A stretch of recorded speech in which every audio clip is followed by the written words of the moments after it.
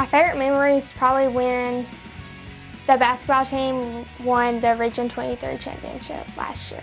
I didn't go to the national championship football game, but I do remember the day they won, and it was so crazy. Being a cheerleader is just amazing because the atmosphere in Scooba is amazing when sports comes around, especially football. My first time walking on the football field as a cheerleader, it just blows your mind how big the stands are, how nice our field is, and just how packed the stands are. It's just a rush.